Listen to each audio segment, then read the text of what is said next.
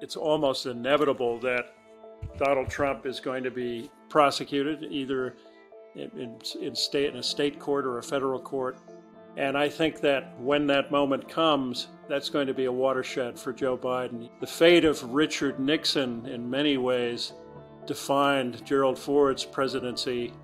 And when he pardoned Richard Nixon, he ended up losing to Jimmy Carter in 1976. I think the stakes are just as great here for Joe Biden. That was our guest, Chris Whipple, the author of The Fight of His Life, Inside Joe Biden's White House, the first major book to take aim at the Biden presidency. I'm Mark Updegrove. And I'm Mark Lawrence, and this is With the Bark Off.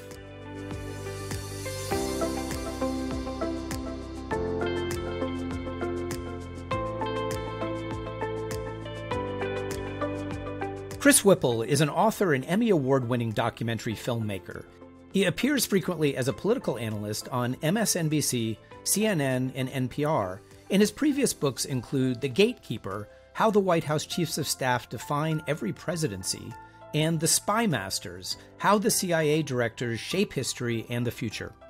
For the fight of his life, Chris spent 2 years talking with White House insiders, including Joe Biden himself, to provide a look at how the administration has faced enormous and in many cases unprecedented challenges, some that came in the wake of the chaotic Trump presidency and others that have arisen since.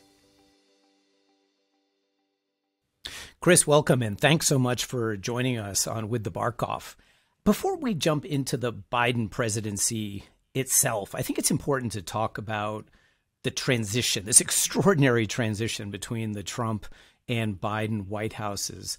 This certainly had to be the most challenging transition in all of American history, since Trump, of course, never conceded defeat and refused to cooperate with Biden or his team. I wonder if you could put that moment in historical perspective and perhaps talk about the strains that this situation placed on Joe Biden and his team.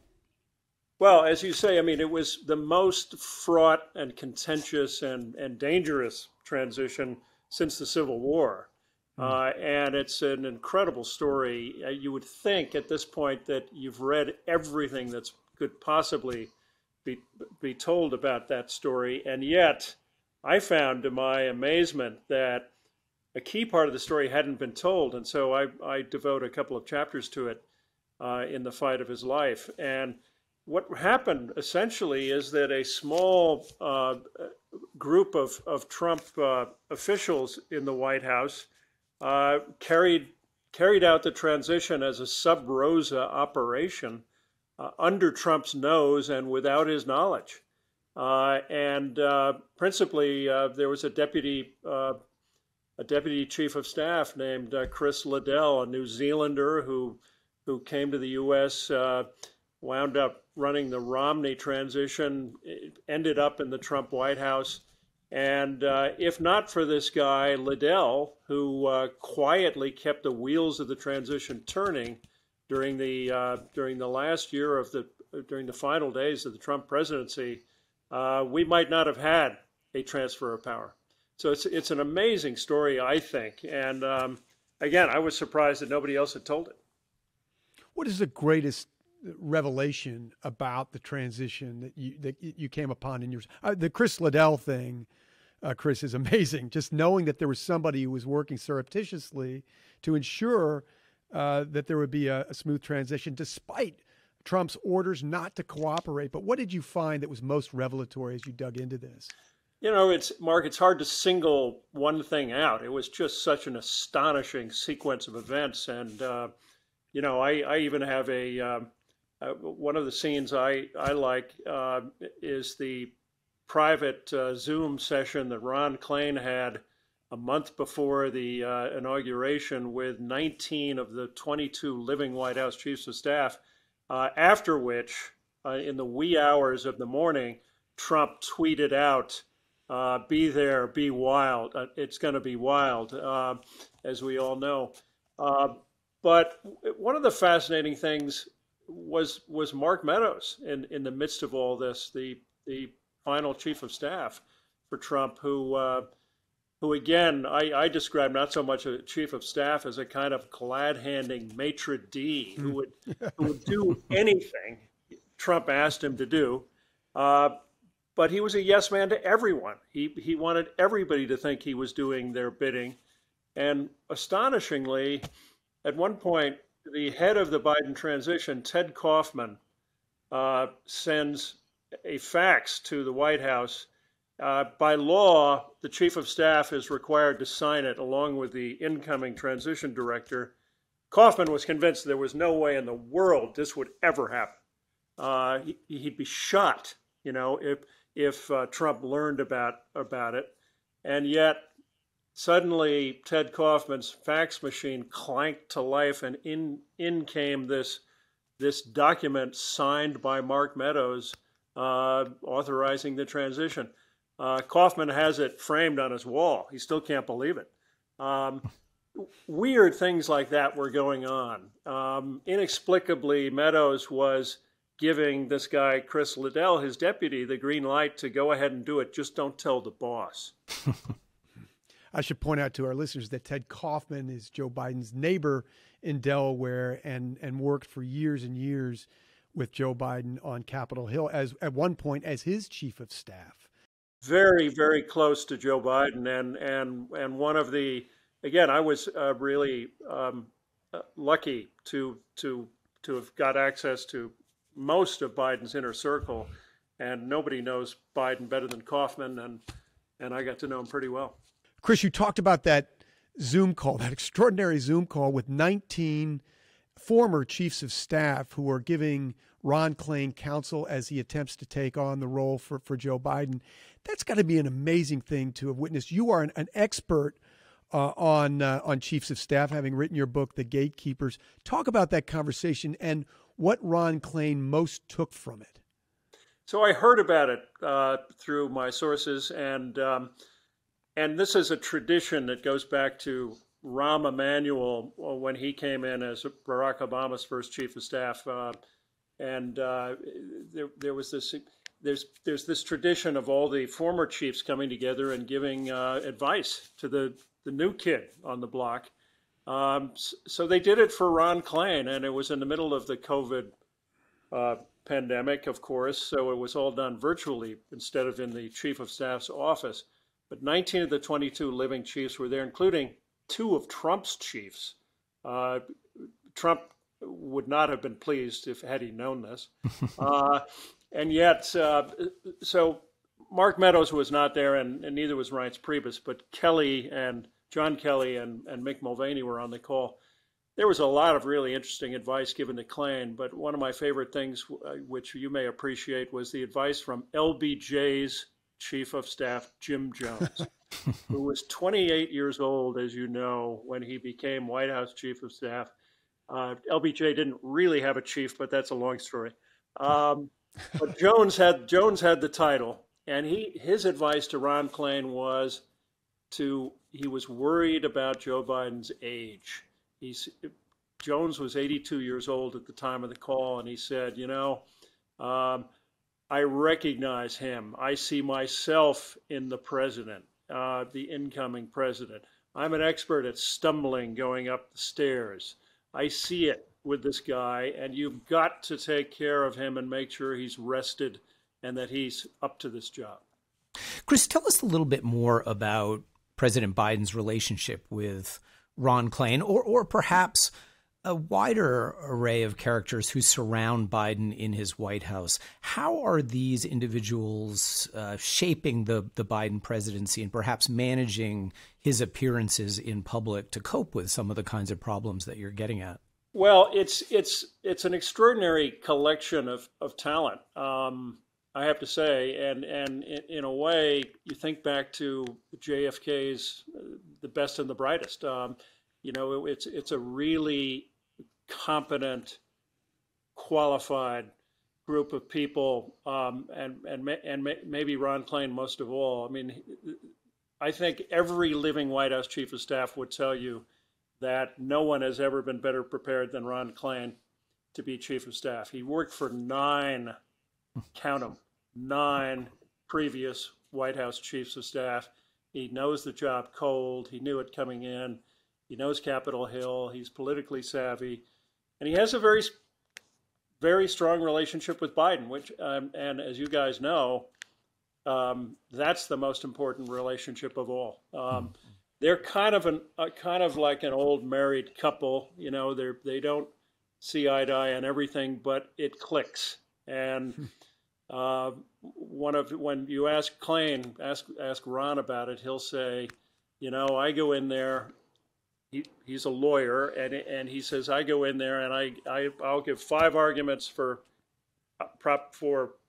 option A and 5 arguments for option B, and the president will say, well, what about C? What about B plus? Biden tends to think in terms of his fingertips, his gut, anecdotes, people he's encountered. He has, and Klain's kind of the straight ahead, more lawyerly one of the pair, but it works. One of the many challenges, Chris, that Biden has faced from the Trump hangover is his discomfort, in your words, with the Secret Service, many of whom are MAGA sympathizers. You write that he had a strained relationship with the Secret Service that would only get worse as he settled into the presidency. And that seems like a pretty big problem when you're the president of the United States. Talk about the state of the relationship between Joe Biden and his Secret Service detail. I was stunned to hear this. It's really a troubling thing as far as I'm concerned. And it really goes back to if you rewind to the transition, Joe Biden has always had a very good relationship with his Secret Service detail, and he was close to the head of his detail during the transition. That officer, for whatever reason, was transferred out. Biden ended up with a much larger security detail as president, as presidents always do. And he quickly discovered that some of that detail were MAGA sympathizers.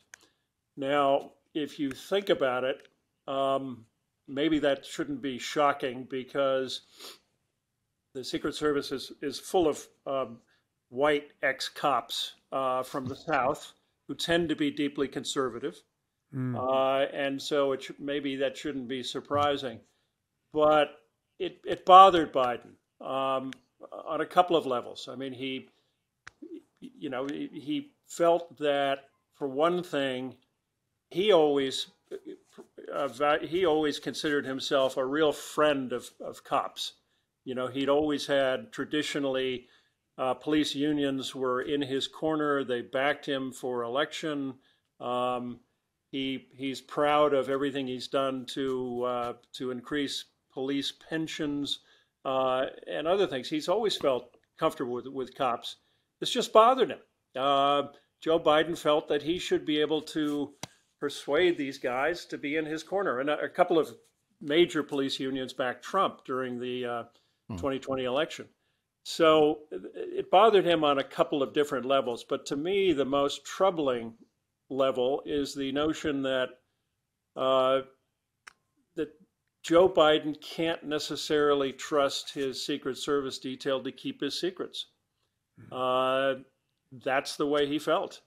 And I think that's a really troubling situation. So what do you do about that, Chris? If that's the case and you're president of the United States, how do you fix that problem? Well, it's a very good question. I mean, he certainly can find ways of transferring agents out of his security detail, presumably.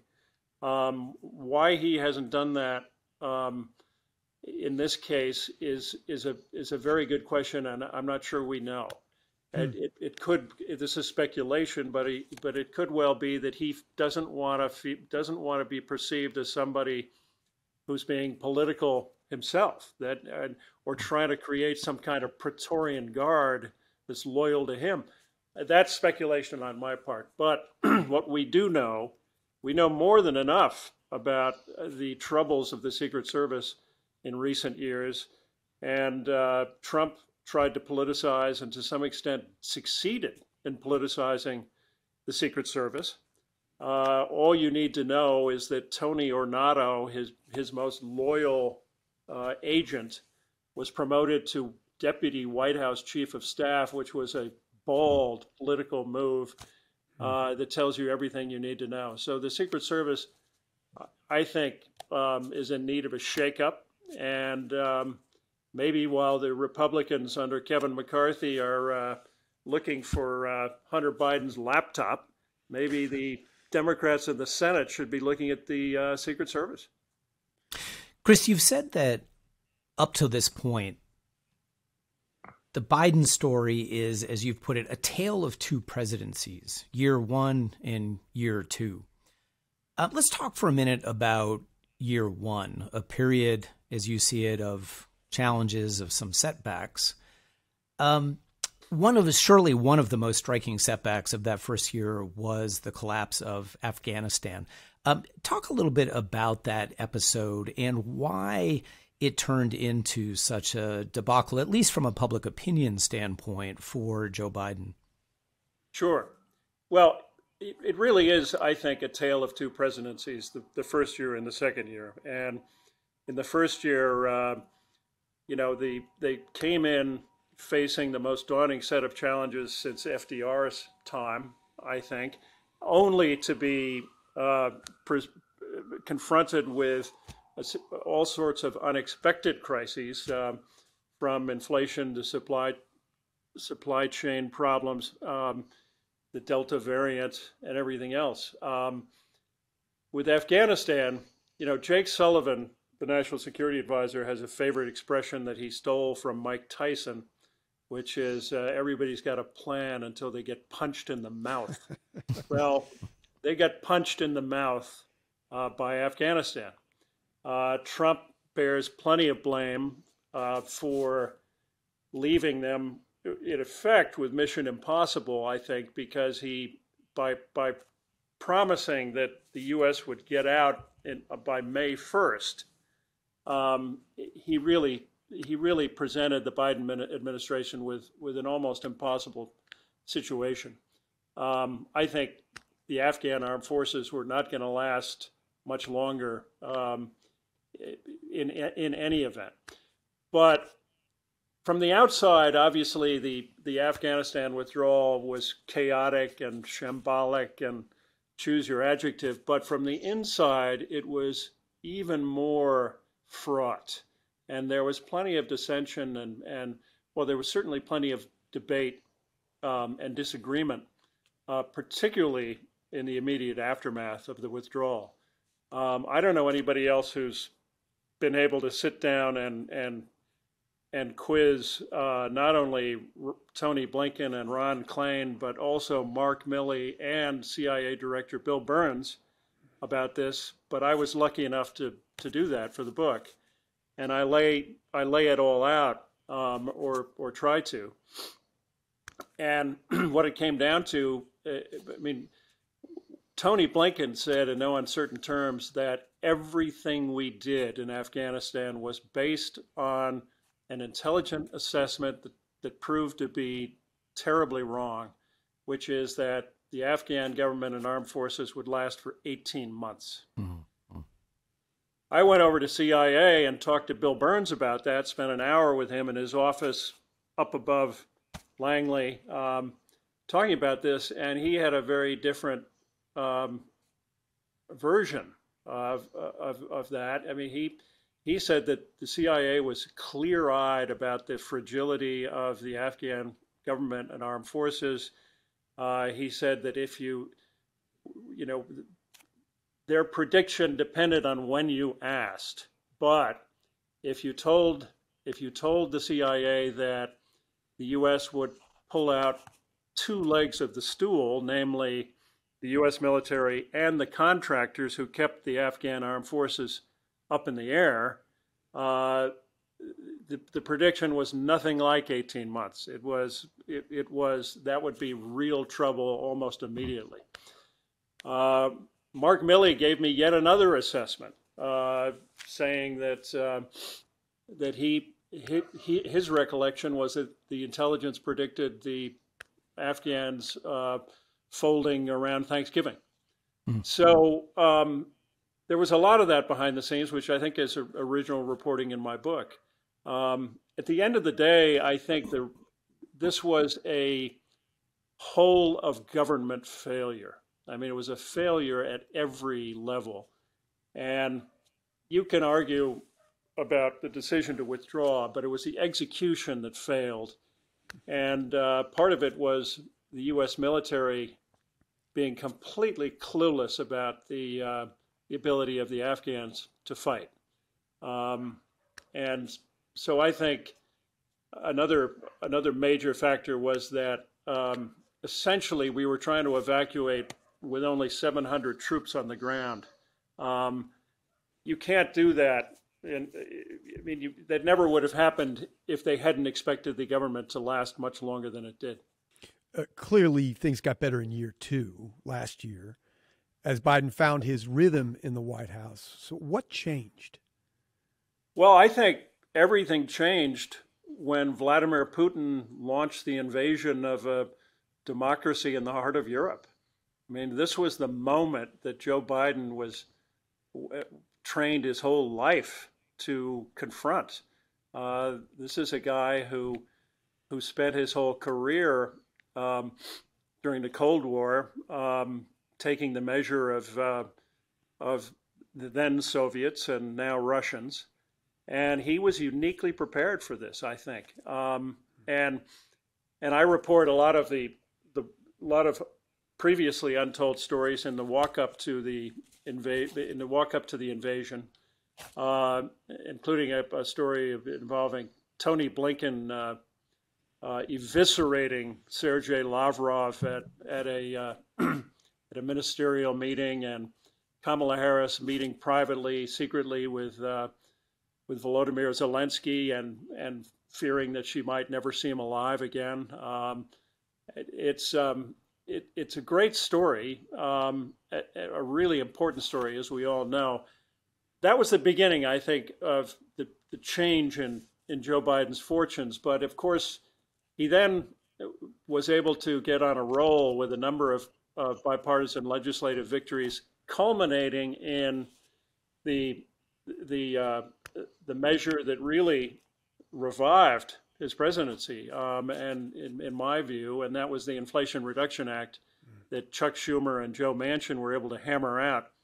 That's been portrayed as Manchin and Schumer freelancing and coming to Biden's rescue, but as I report in my book,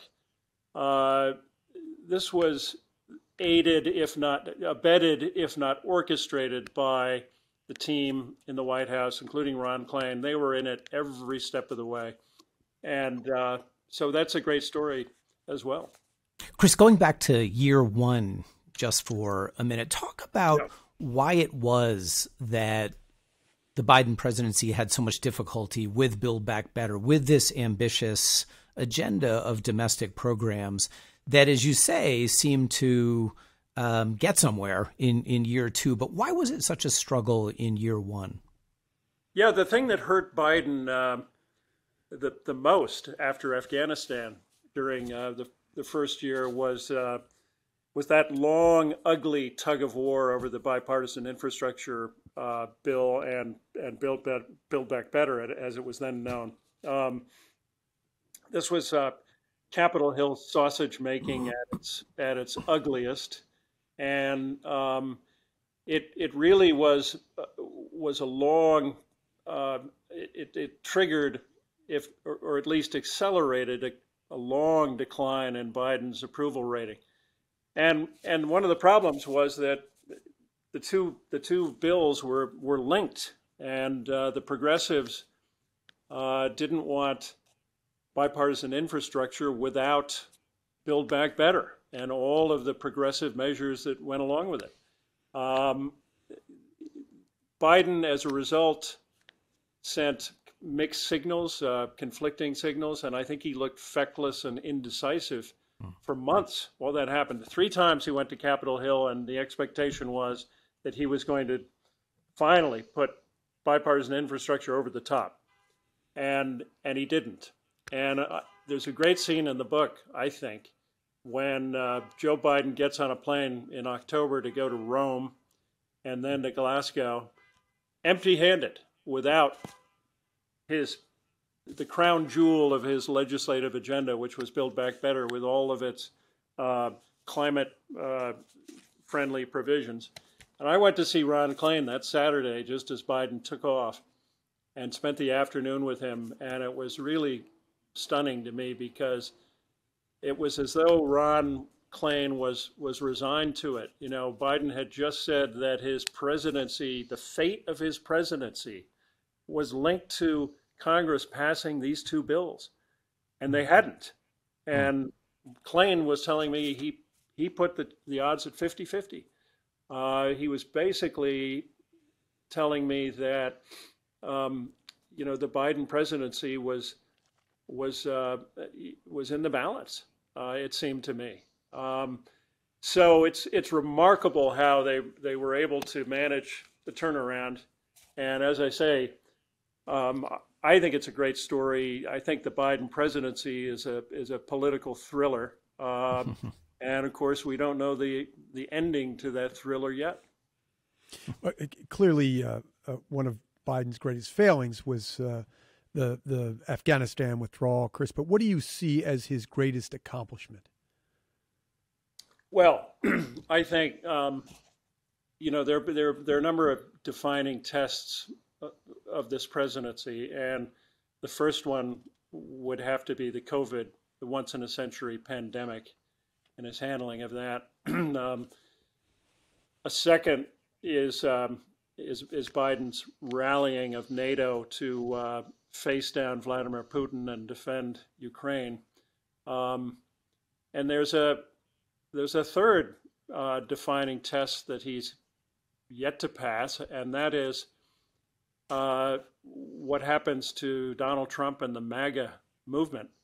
I think that it's almost inevitable that Donald Trump is going to be prosecuted either in a state court or a federal court. And I think that when that moment comes, that's going to be that's going to be a watershed for Joe Biden.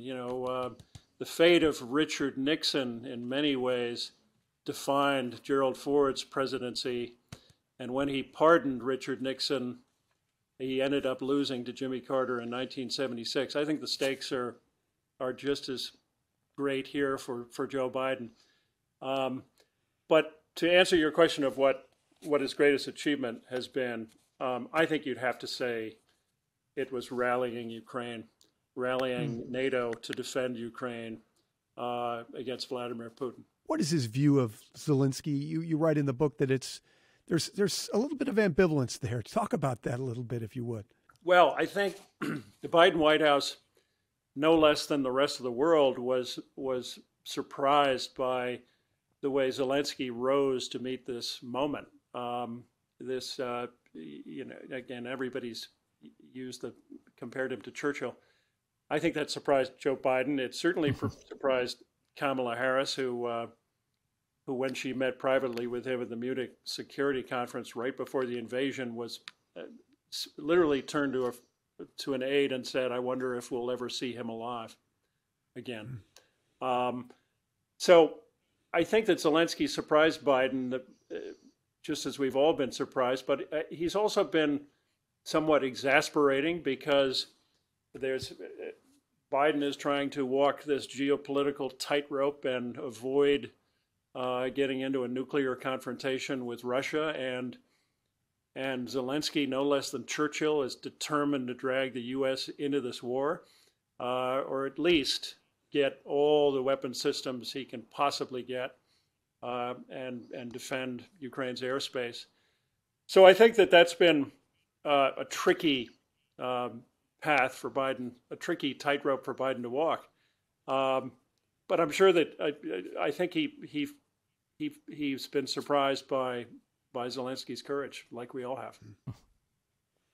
And Chris, it seems to me keeping that balancing act going is going to be no small challenge. What do you think are the problems that worry Biden most in connection with Ukraine as we move forward into the second 2 years of his presidency?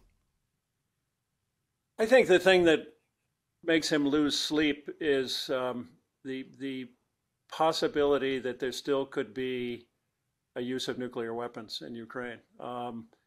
I talked to Bill Burns about this at length, and the CIA director, and Burns and Biden see eye to eye on this, and it keeps them both up at night, I think.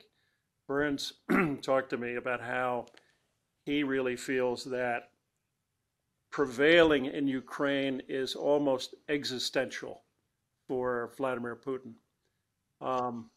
And when, at one point we were talking about it, and he said, well, I wonder if now that Putin has withdrawn to those provinces in the east, whether he would negotiate with Zelensky. And I said, do you really think he would ever do that?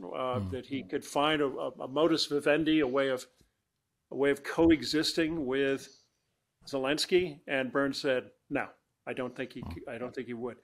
In other words, he would eventually come back to trying to conquer Ukraine.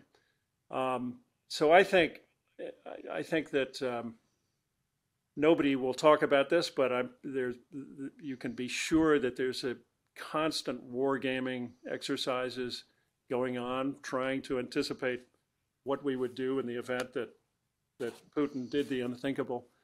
And I think that's, for Joe Biden, I think that's his biggest challenge. Chris, let me go back to Donald Trump for a second. While Joe Biden succeeded Donald Trump as president, he is still very much front and center in the Biden presidency. And you write in the book, he knows his presidency will be, and this is a quote from you, judged on whether his attorney general chose to prosecute the former U.S. president who tried to strangle democracy. I was interested in the book to, first of all, learn that Donald Trump left Joe Biden a very gracious note in the Oval Office after he left. We don't know the contents of that, but we do know that Trump took 3 days to write that 2-page handwritten letter. But give us a sense of Biden's view of Donald Trump and his stance on whether Merrick Garland should prosecute Donald Trump and for the crimes he's committed.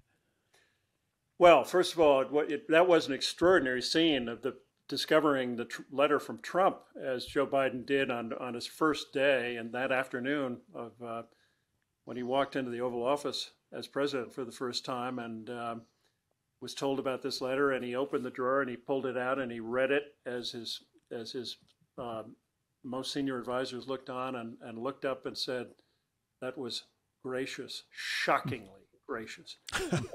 You can only imagine what Trump might have said.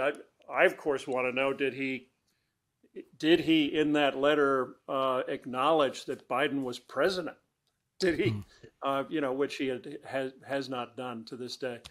But you wonder if he had done that, why Biden would not have revealed that to the American people as a means of showing the weakness of Trump's stance, his argument that he won the election. I was interested in that too, Chris, and I wonder how generous you can be without conceding defeat.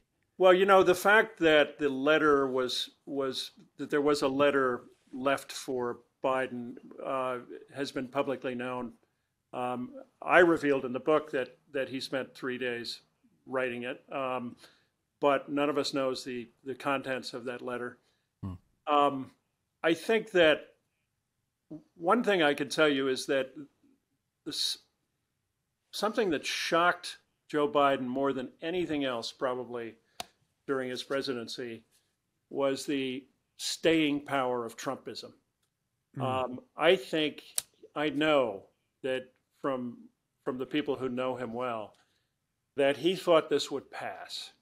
It wasn't that he thought this was Gore Bush in 2000, but he thought that he had a mandate. He'd won by 7 million votes, and that this would fade.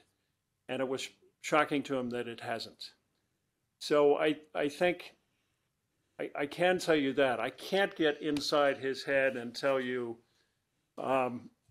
what he thinks Merrick Garland ought to do, but I think it's just an inescapable political fact, an inescapable reality that everybody talks about this being a by-the-book decision that will be based on the law and the facts alone by a very neutral person like Merrick Garland. That's just not the truth. And at the end of the day, it's a decision with tremendous political significance. And so I think that, again, it's a real test of the Biden presidency. I'm not saying that Biden will pick up the phone and tell Merrick Garland that, hey, you've got to pull the trigger here. That's not the way it works. But that decision is going to be momentous. The 2022 midterm elections, of course, have been widely understood as at least a partial, tentative indication that Trumpism may be on the decline. Do you think that President Biden drew at least some confidence from the outcome of the elections that would affect his calculations with respect to how he should handle Donald Trump going forward, or frankly, any number of other issues? Yeah, I can't say how I think it might affect whether or not Merrick Garland decides to prosecute Trump. But I think that there's no question about the fact that the midterm elections were a very big deal at the White House. They really feel they have the wind at their backs. And I think that, it's interesting. One of the stories I tell is that in the afterword to the book, I did a hasty afterword right after the midterm elections. But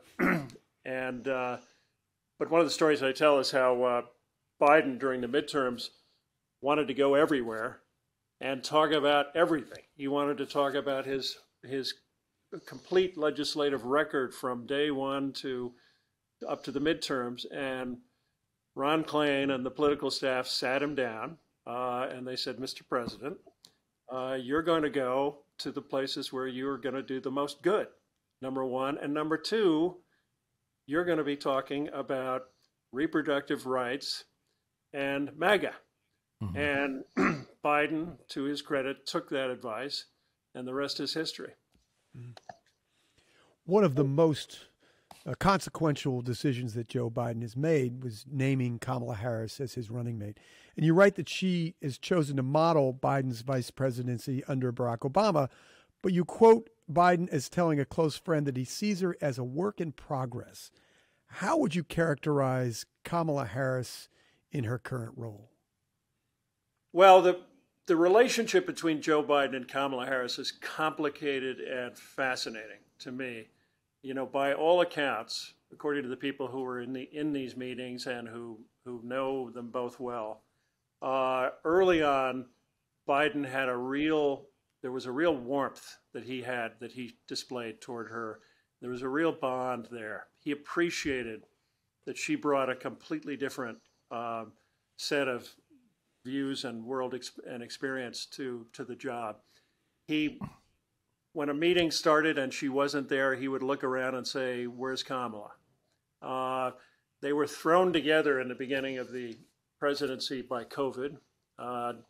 Neither was traveling much, and they spent a lot of time together. But things got more complicated when the troubles began for Kamala Harris, and particularly with the assignment to take on the Northern Triangle, the root causes of immigration to the southern border. Her trip to Guatemala, which was widely panned. Everybody's probably forgotten about it by now, but it was, she fumbled that question from NBC's Lester Holt about going to the border and was widely criticized. This took a toll on the vice president's office, and a number of her allies started saying publicly that she'd been given this impossible portfolio. It was too difficult, she had the Northern Triangle, and she had voting rights. And voting rights, as we all know, was a very, very heavy lift indeed. So word got back to Joe Biden that not only were these allies complaining, but the second gentleman, Doug Emhoff, was complaining to a lot of people. And this just annoyed the president. He hadn't asked her to do anything he hadn't done as vice president. He was in charge of the Northern Triangle under Obama. But that was when he turned to a friend and said, she's a work in progress. Now, having said that, I think, their relationship may have improved. This was early in the first year. I know that he has given her a number of important national security assignments. He sent her to the Munich Security Conference on the eve of the invasion. By all accounts, she's been hitting her stride on national security issues. But it's a complicated relationship. Chris, the big question, of course, that looms out there these days with respect to Joe Biden is, will he or won't he? Will he or won't he run for a second term? What's your answer to that question? I think almost without a doubt. Andy Card once told me something that rang true, and that is, if anybody tells you they're leaving the White House voluntarily, they're probably lying to you. Now, you guys, of all people, should appreciate this, because when was the last time a president walked away voluntarily, LBJ? Mm-hmm.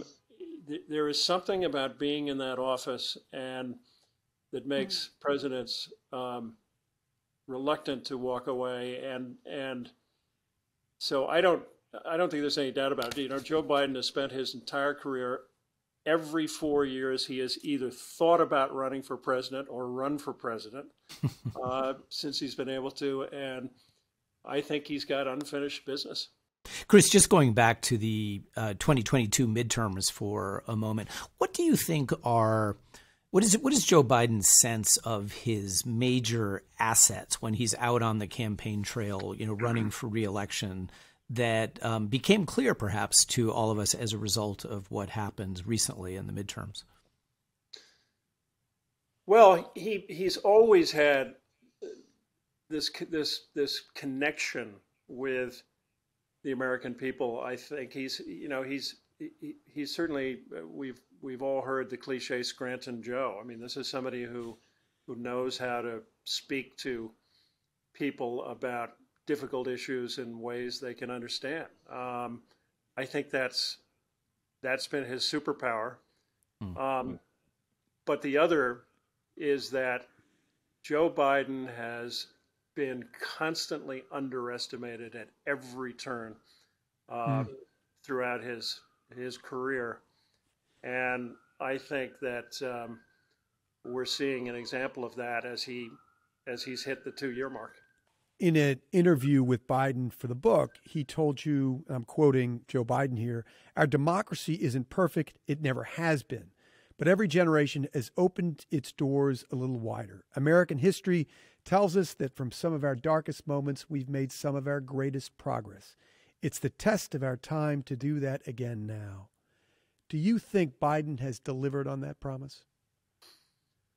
Let me just say about my interview with Joe Biden that I thought he was really remarkably revealing. And this is someone who talks constantly about Charlottesville.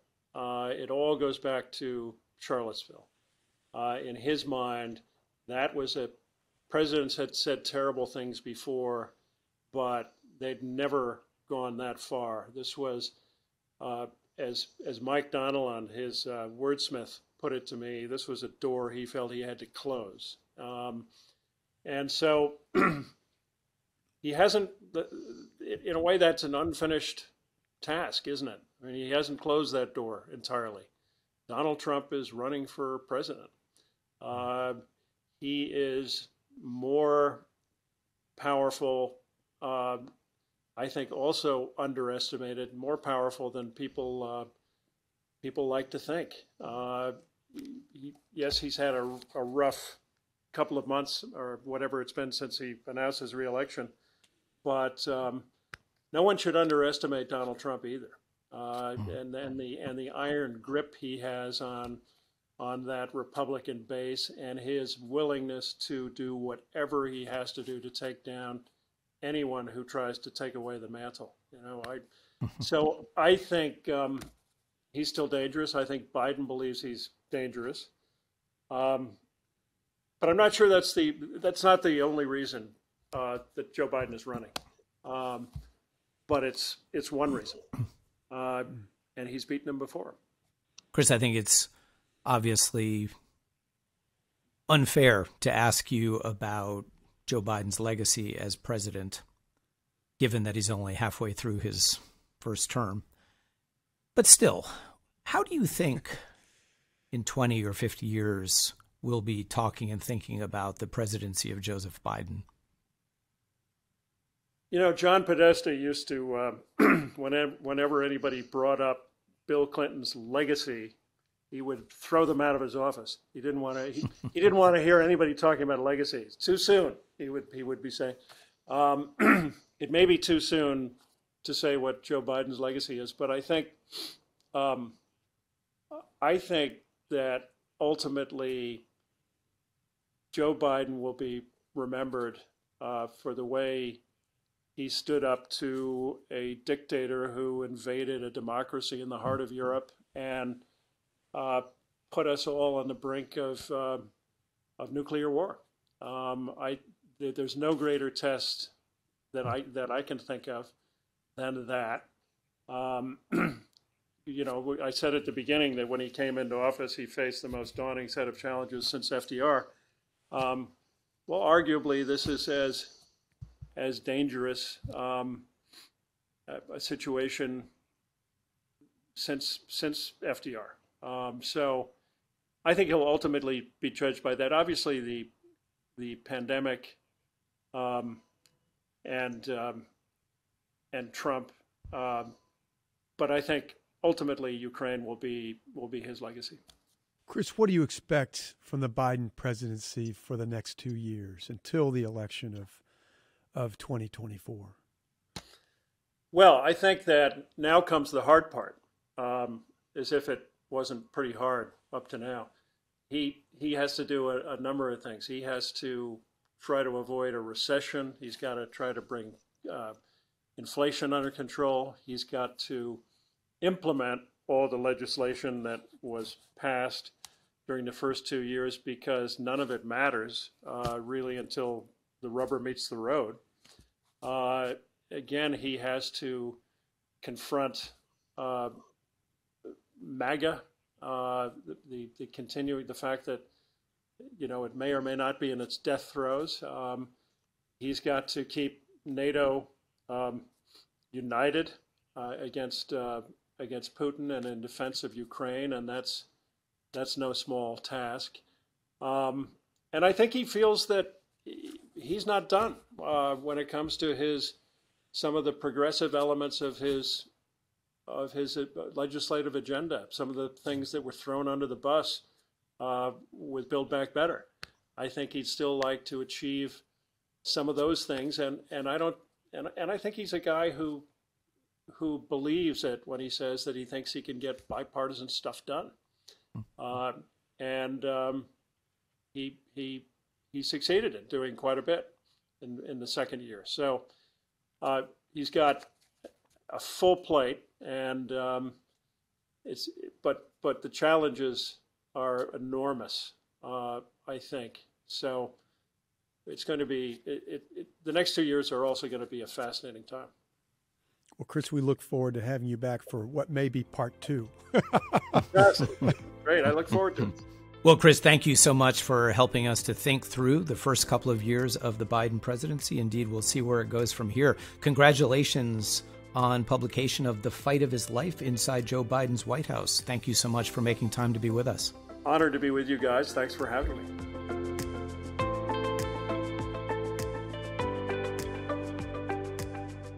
My thanks to our sponsors, the Moody Foundation and St. David's Healthcare, and as always, to you for joining us.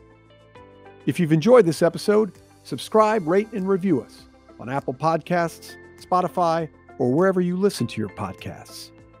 I'm Mark Updegrove. See you next time.